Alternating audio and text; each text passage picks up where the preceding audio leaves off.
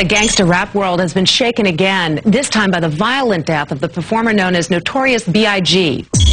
Los Ángeles, 8 a.m. La noticia de la muerte de Biggie llegó a todo el país. La policía asigna el caso a la división de Wilshire y no a la división especial para crímenes de alto perfil. I think one of the big mistakes made in the investigation was not moving it to the robbery homicide unit. Those guys are trained to do homicides. This is their expertise. It's hard to say why robbery homicide wasn't put on the case immediately. You got to go with supposition. Chief of Police Bernard Parks didn't see Biggie Smalls as a celebrity. I mean, he's not worth robbery homicide. A las 9 a.m. los testigos llegan a Wilshire para ser entrevistados. So they questioned us, asked us, did we see the person? It wasn't that long enough for us to really recognize the face or nothing. It was just real quick. They kept trying to get a sketch, and we just knew he was black, and he had a bow tie. A few people who were on the street also helped the cops put together a composite.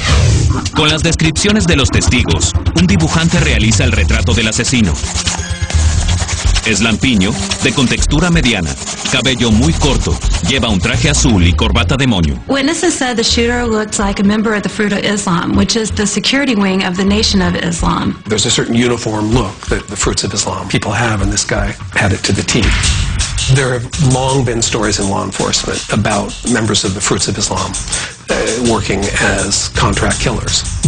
El 10 de marzo, un día después, los detectives dan una conferencia de prensa y muestran el retrato del asesino. I believe when we make the arrest, and I'm hoping that there will be a very good similar appearance between our composite and the murder suspect. El retrato genera gran cantidad de llamadas, pero ninguna pista nueva. Quien recuerda algo es Eugene Deal, el guardaespaldas que viajaba en el Suburban de Puffy. When investigators spoke with Eugene Deal, he placed a man that matched the description of the shooter outside the entrance to the Vh1 party. The guy had walked directly towards Puff's car. He had a blue suit, bow tie. We looked at each other eye to eye. He didn't say anything to me. Nothing. I made sure that he knew I was good. You understand? And he looked at me, walked away, and walked right back down the street, basically out of sight. I believe the shooter was watching every move that the Biggie Smalls entourage was making. Al iniciar la investigación, para muchos la policía cometió un grave error. En la conferencia de prensa revelaron que el arma asesina era una 9 milímetros. It was a very fast sequence of events with a 9mm weapon. To give the information out, to me, it was a mistake. Lieutenant Moyne let the information out, and he came back to me like 3 minutes later, and he apologized for doing that, because if I was the suspect, if I had a 9mm gun, what would I do with my gun? Would I keep it? Heck no, that thing's gone.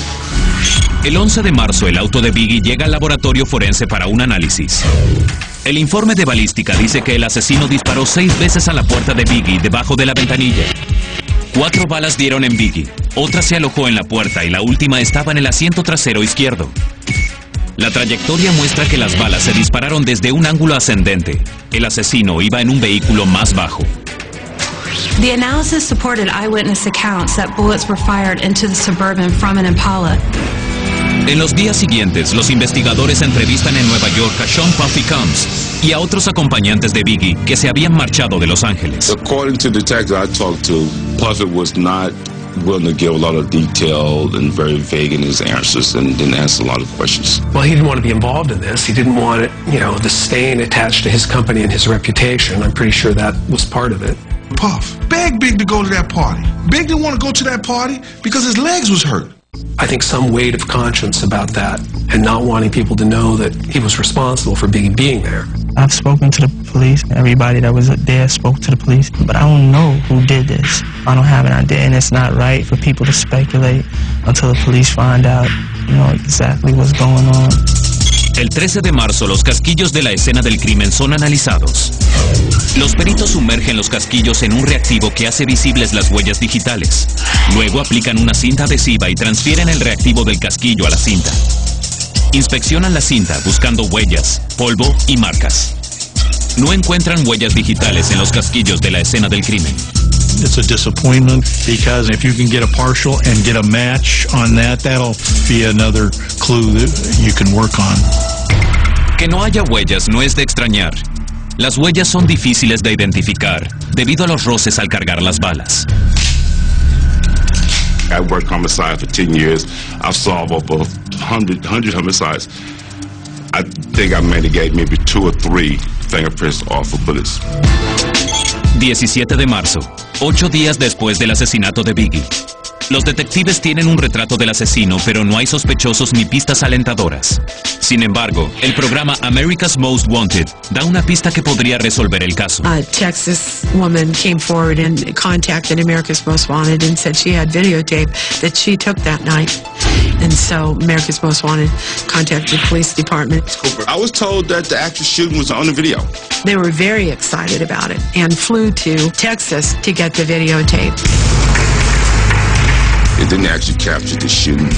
They was focusing on Biggie's car when the shots were fired. The camera just went shaky, shaky, shake, like, you know, you're nervous. There was no smoking gun. They couldn't see the license plate. They couldn't see the shooter. The video was essentially useless and they were back at square one. Cuando regresemos, la teoría del autor menos pensado, la policía de Los Ángeles. A continuación, en famosas escenas de crimen, Notorious Big.